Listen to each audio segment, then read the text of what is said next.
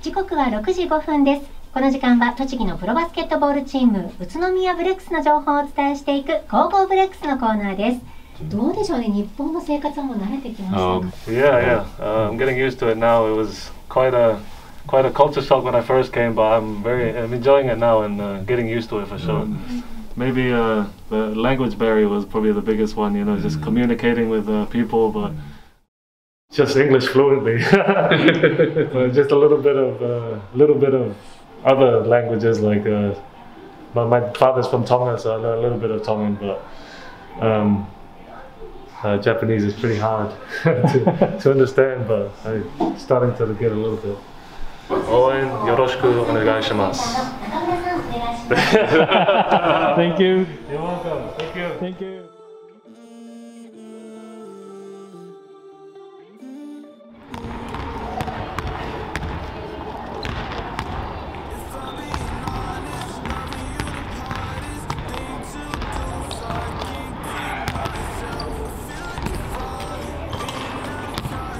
やっぱ携帯とか見て終わりしてるから気にはしてんだろうなって思ってるんですけど、そんなに練習とかその普段の感じだとかはあんまりそういうのは見せないというか。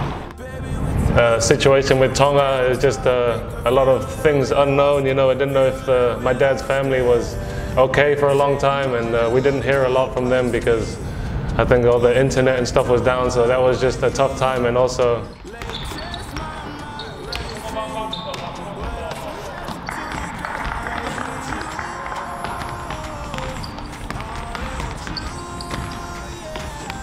Always dealing with injuries is tough, but luckily I didn't miss any games, which was a good thing. But yeah, I think everyone as an athlete goes through little injuries that they have to deal with, and I think you just have to keep a positive mind and work to get back as quick as possible.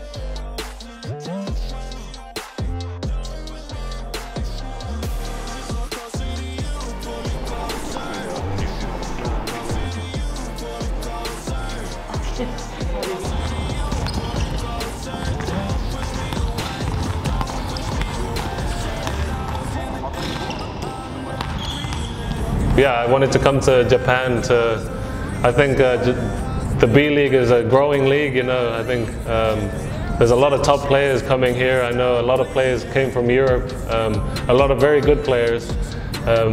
And I think the league is growing even more, so I want to be here and be a part of that growth. And international stage, they're becoming a better team and becoming more well known.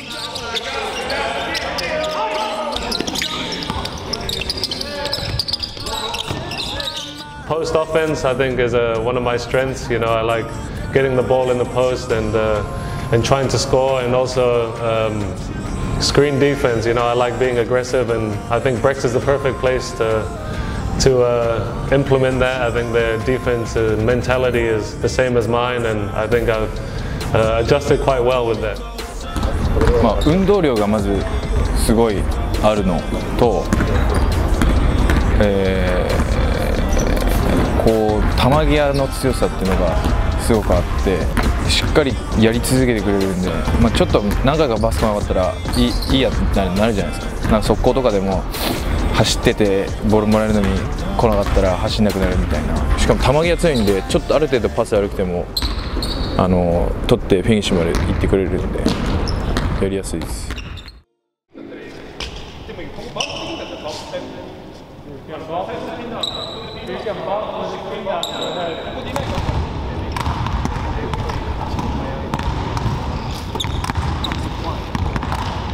I think one thing that I had to adjust to is there's only 3 imports here, so I think you're asked to do a bit more. You know, when I was in Europe, every team we had 5-6 imports, so you know everyone could do something different. And these Japanese guards are very fast over here, so so getting used to different defenses and guarding them.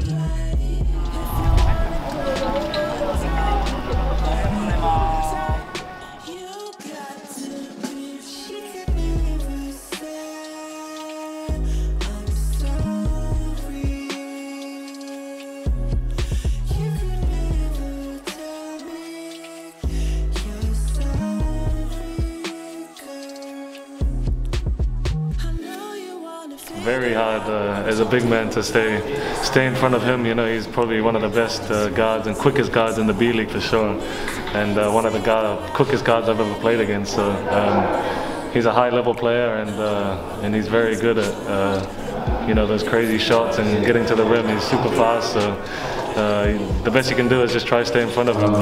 アイザックのその自分で思ってる弱みっていうのは、でも強みもめちゃくちゃいっぱいあったり、こう出れるディフェンスもできるし、だからそういうやっぱ彼のいいところをもっとこう出して、そういうこう弱点と言ったらあれですけど、弱いところをやっぱ隠していくっていう戦術を僕がもっとしっかりできてれば大丈夫だと思うので、そこはもうでもいろんなディフェンスやっぱり僕使うんで、引き続きアイザックもその日本のそういう部分に慣れてってくれればより良くなると思うし、それにプラスして僕がもっといい彼らのいいところをこう出せるような戦術を用いられればいいかなと思います。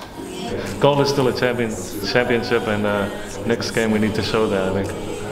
Thanks. Okay, thank you. Thank you. Thank you, man. Thank you.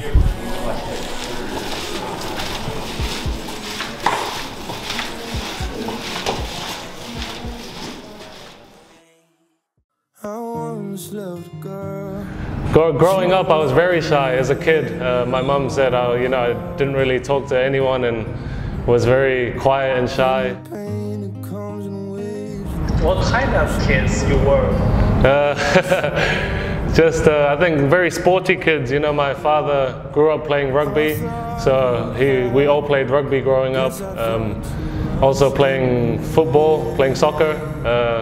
You know, in England, soccer is the biggest sport, so I grew up playing that.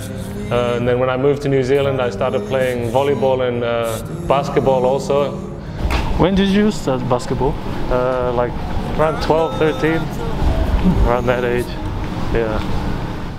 And I enjoyed watching it first. You know, in the 2000s with, you know, Tracy McGrady, Kobe Bryant, Shaquille O'Neal, LeBron James, the younger version, just watching them, it was very cool, and I enjoyed watching it, and then I started playing and enjoyed it a lot.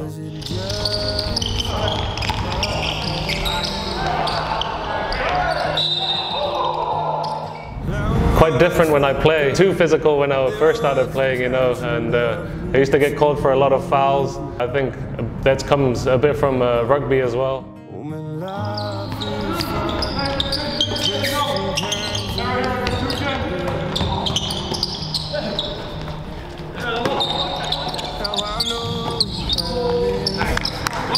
I think I just worked on it from an early age. You know, I'm not the tallest big man, but I think the hook shot is a way of getting a shot off of a taller opponent.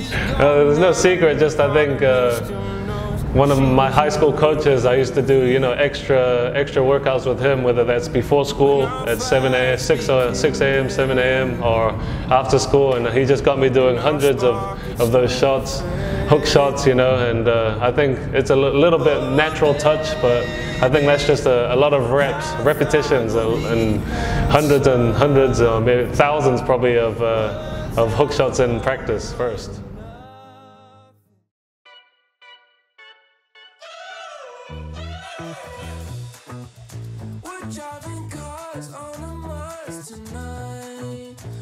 I think when I was 17, that was the biggest year, biggest development year of my career.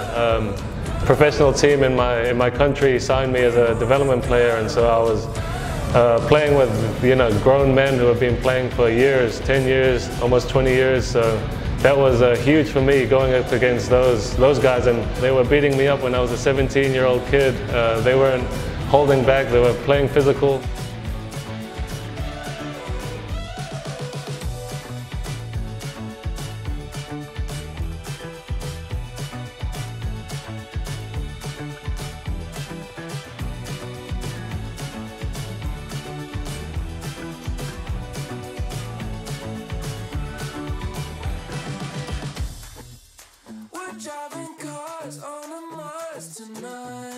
That was amazing, playing against Team USA, Steph Curry, James Harden. So that was a great experience as a 20-year-old playing against the best in the world, you know.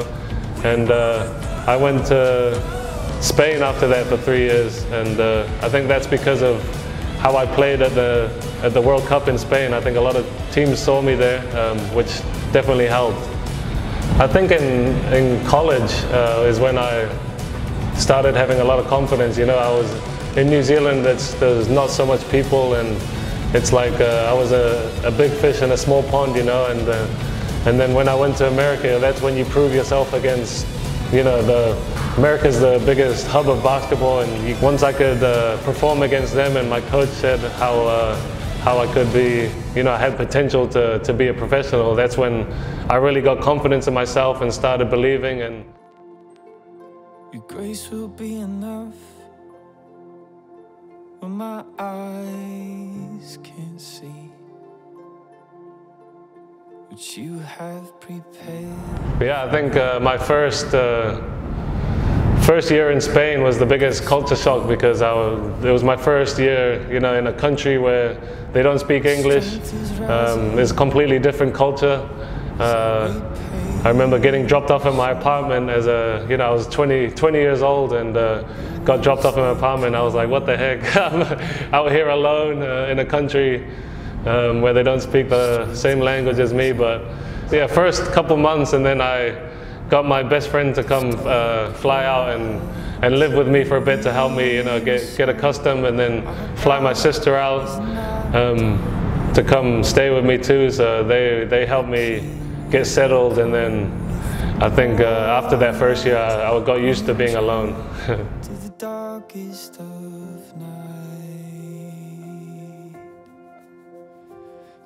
The crowds in Europe can be quite harsh, and in Europe, if you have a bad game or if you mess up or something, you'll definitely get a lot of you know, messages on Instagram saying how you messed up, and maybe some abusive messages too. So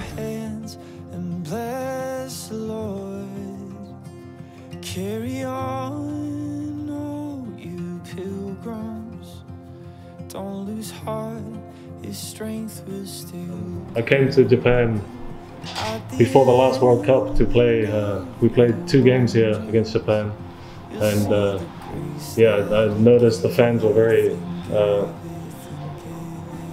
like they're good fans, and supporting the home team, but also respectful to the away team as well. But yeah, I didn't really hear much, and then after that trip I always wanted to come back, and then when the opportunity came up, I took it, because it's, you know, a new experience, and I really enjoyed my time last time, and I'm glad I came. I'm really enjoying it here.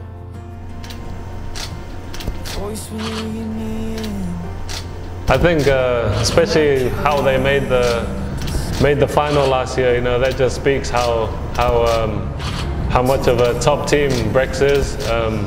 But also, you know, you have guys like Marco, who is one of the best guards in the league, I think, who plays on the national team. And I've talked to people in Japan, and they just talked about how good of an organization Brex is. You know, they look after the players, the fans are amazing.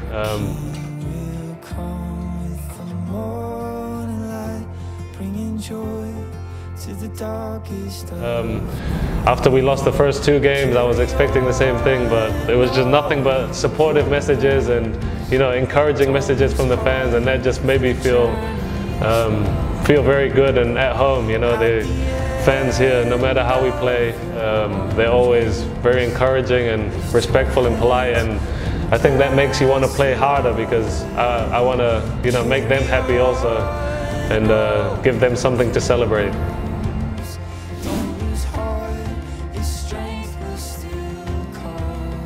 Before I came, I heard they were very good, but when you get here, or even before I was here, like all the support, the messages and stuff, they're definitely amazing fans. And you see, even when we travel, they come and travel with us, and it doesn't feel like an away game when we're playing away, because we have so many home fans. So, and our home games are just crazy too. The atmosphere is amazing, the support is amazing. So I love playing in front of the fans.